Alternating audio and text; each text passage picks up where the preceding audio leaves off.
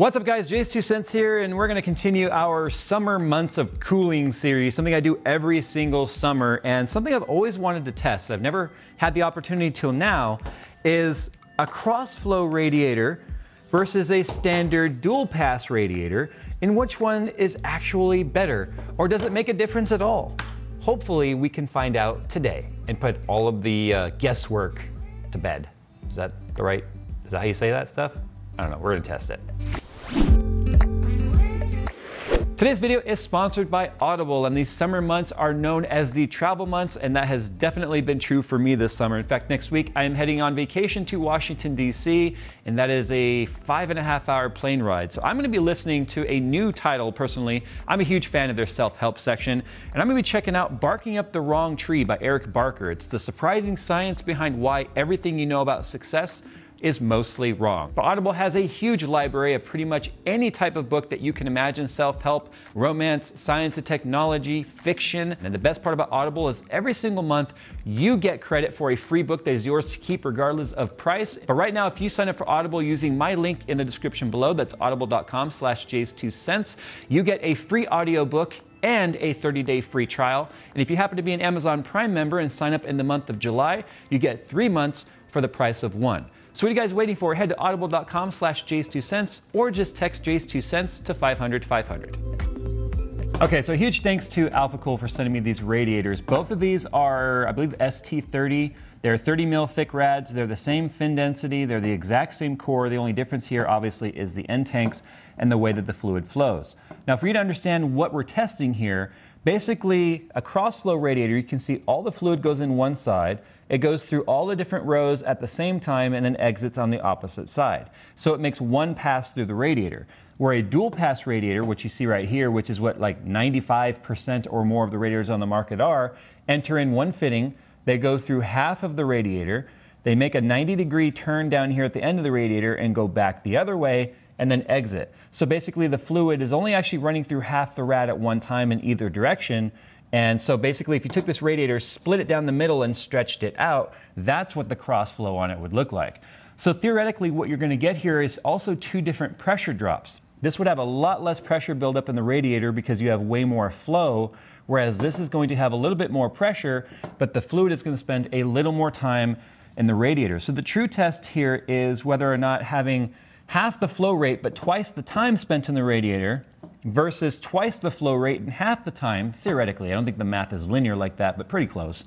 We're gonna see if there's any sort of differences. But first, we've got to actually fill these rads, and that's the best part about having quick disconnects like this is you can easily just change out components and stuff.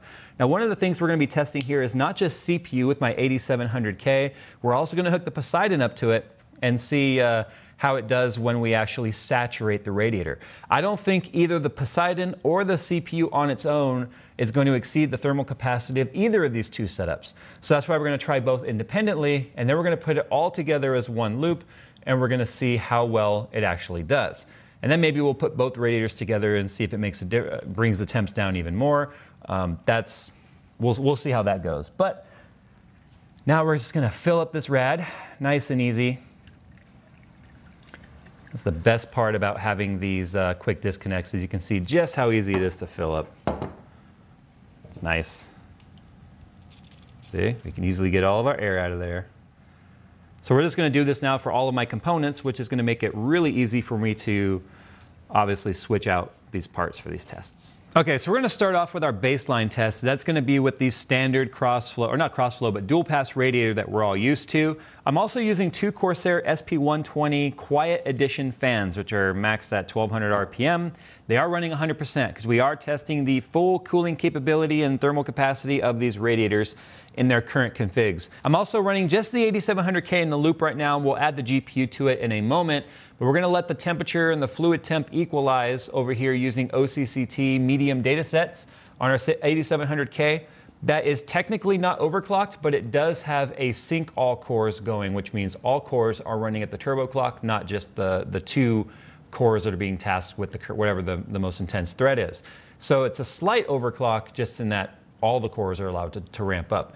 So we're gonna let the temperature kind of equalize, see however long that takes, and then we're gonna hook up the GPU to it, and that will be our baseline with just these standard type of radiator. Now, I usually will recommend a single 120 per component if you just want water cooling and you're not planning on overclocking, you want it for the sake of being quiet. That's why you also see GPUs will ship with the AIOs attached with a single 120 rad, because for GPUs too, that's just more than enough. So having a 240 on here is kind of the upper limit of where I would push the thermal capacity of radiators. So that's one of the reasons why we're doing this test too. So if we do both CPU and GPU on one radiator, and then we get a significantly different result on another type of radiator that's the same size with the same components, well, then we can draw our conclusions from that. So that is our methodology. We're gonna let the temperatures do their thing, and we'll come back when we do our switch. All right, so it's been running for just under 20 minutes. If you look at the max temps right here, these are the spikes. Every now and then, if you take a look at the chart right there, see how that just spiked up really high and came right back down? These are those spikes, and this isn't really indicative of the total experience. I mean, you can see most of these are in the upper 80s, one core is in the low 81C, but all the way up to 89C on one of the cores. But if we look at the real time, this is what we care about. And just like I was expecting, it's sitting anywhere in the 60s to the mid 70s. And then our actual CPU socket is sitting at 72C. So these are the numbers we care about right here. And it's been running long enough now for the loop to have equalized. In fact, the radiator is not even that warm. It's just because we do have more thermal capacity in that rad than what's actually making it out of the CPU. And we talked about that, how delidding, and that's why people do it. This is not a delidded CPU. This is still very indicative of what buying one and just putting it in a PC would be like. It's one of the reasons why I do not delid my stuff when I do these tests, is because then that doesn't really tell you the whole story. So what we're gonna do right now is we're gonna add the GPU to the loop, and we're gonna see what the max GPU temp is gonna be. I'm expecting it to probably be in the mid to upper 40s, possibly even the low 50s. I'm not entirely sure. Remember, this is a Poseidon, so it's not like your typical full cover block. It is a full block on here, but it's not like an EK water block or anything like that, which is usually going to be a little bit better. But the reason why we're using the Poseidon, it's the only way we're going to be able to do a direct apples to apples comparison, because if we don't have it hooked up into the loop, like if we took one of my just full water cooled cards, then we'd be switching GPUs back and forth all day long. And I think if we're just using one setup that doesn't change, it gives us a better example of what to expect. Now I'm gonna try and actually do this with it running. I'm wondering if I can do this fast enough. Okay, here we go. And turn it back on. Oh, it never even got past like the 40s. Okay, well, now the GPU is in the loop. You can see it all flowing. Yeah, so quick disconnects. All right, so look at this right here. You see all this crazy up and down? Something ran in the background for a second there, but we're back to normal. 47C is where we capped out on the U-flow, double pass, whatever radiator you want to call it. I mean, it's a pretty standard rad. And remember, our CPU was at high 60s, low 70s. So now we're going to run the exact same tests on the Crossflow. I think it just hit 48 right now.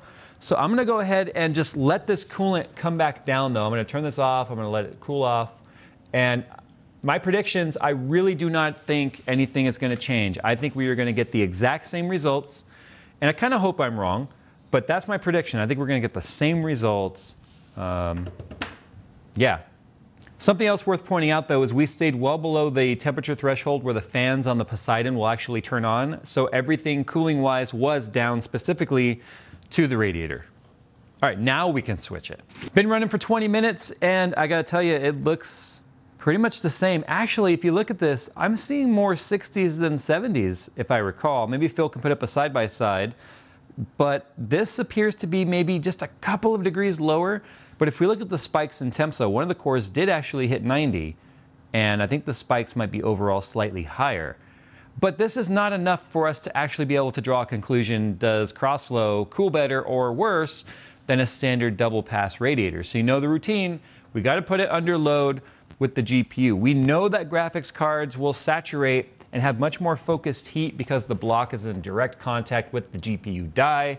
We're talking way more wattage, 250 plus watts on this graphics card versus about 100 watts or so on the CPU. So that's what really makes these tests more beneficial to do with a graphics card. So I'm gonna try and do this with it running. So that's the in, that's going to be unaffected. This is the out. And, oh, I need to turn off the pump. That would have been bad. You were hoping. You were going to let me do it. Okay. There we go. There we go.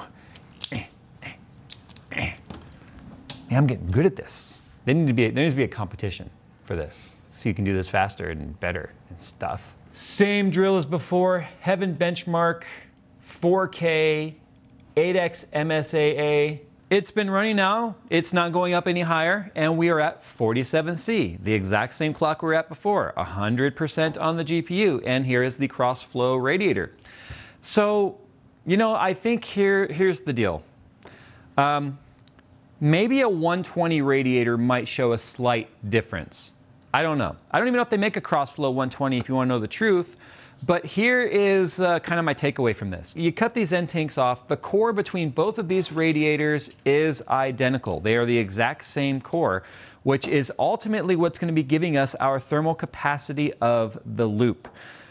Now, this being within margin of error, the exact same number as this one, tells me that the nice thing about the Crossflow radiator is you have an option. If I were doing a small form factor build, there are times I would love a Crossflow radiator because the radiator itself becomes the relocating of a fitting. So you don't have to have a tube going across the case to bring it into another component or to your rad, or not to your rad, but to your pump or your reservoir or whatever.